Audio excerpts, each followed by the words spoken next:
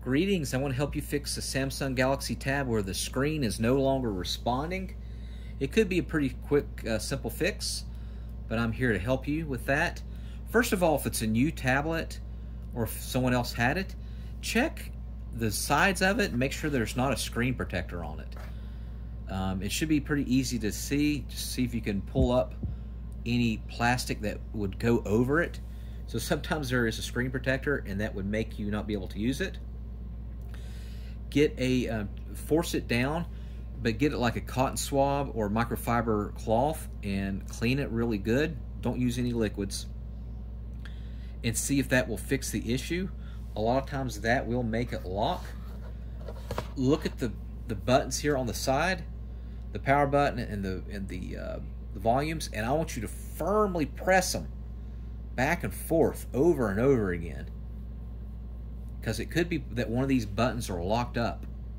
They might be on the top here. See if that will fix the issue if the screen is locking. Now, if you've tried all that, next thing I want you to do is do a force restart on it. So it's different than a regular reset. You're just going to hold down the volume down button and the power button at the same time. You'll have to hold it down for about 30 seconds. Don't let go. And then do a force restart on there and see if that will fix the issue. A lot of times that will fix the issue. Let's go ahead and power it down for now. Okay. And what I want you to do from here is I want you to clean the cache, wipe the cache, and in order to do that, while it's powered off, what I want you to do is hold down the power and the volume up button this time.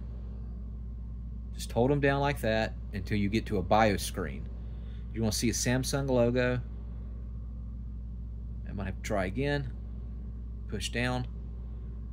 And then when you see the Samsung logo, let go of the power while still holding down to the volume up button. It's going to take you to a Google recovery screen. It's going to take you to this screen right here. And you're going to use the volume up and the volume down to go down to where it says wipe cache partition. And that's basically just your, it's not a factory reset, it's like your front memory. And then click power to hit enter. It'll take you back to this screen. And then what you could do is you can go back up to reboot bootloader, and that'll take you back to the home screen. See if that will unfreeze your screen. A lot of times that will do the trick. And then next thing I want you to do is go into safe mode. So to do it to safe mode, you want to power it back off. And to do it under safe mode, instead of power volume up, you would do volume down and the power at the same time. Hold it down until it goes into safe mode. And then it should say safe mode on the bottom. And then see if your screen is responding. If it is, it might be just a recent app that you installed. If I didn't explain it good enough, you can Google how to restart your Samsung Galaxy Tab in safe mode, and then uninstall any new apps that you put in there, because that might be freezing it up for whatever reason. Now, after you've done that, and you've tried everything else, safe mode, all that, I want you to do a factory reset. So go back to here, and you remember how to do that. You just do power it down, go to volume down, hold volume down and power at the same time till you get to this BIOS Android recovery screen. And this time you'll go down to wipe data factory reset. That'll make it like it's brand new out of the box. It'll wipe out your pictures, your videos, all that stuff. So just remember, it's like you're making it brand new, and you will lose all your data and all that stuff, but it will be like it's out of the box. Hit power to go ahead and reset it. Make sure it's plugged in. Make sure it's powered up to 50%. And take about 30 minutes, maybe less. And that should fix your issue.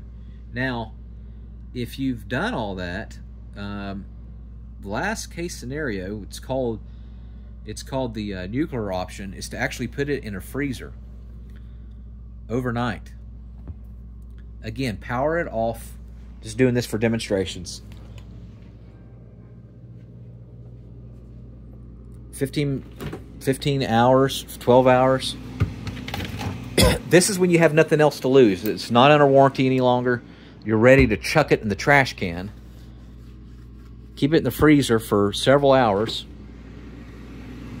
Take it back out. Let it go to room temperature, 30 minutes to 45 minutes. Don't plug it in until it's completely at room temperature. And then turn it on, and then see if the screen responds. But I don't think you'll have to get to this point. I think something I showed you will fix the issue. All right, thanks for watching. Make sure you subscribe.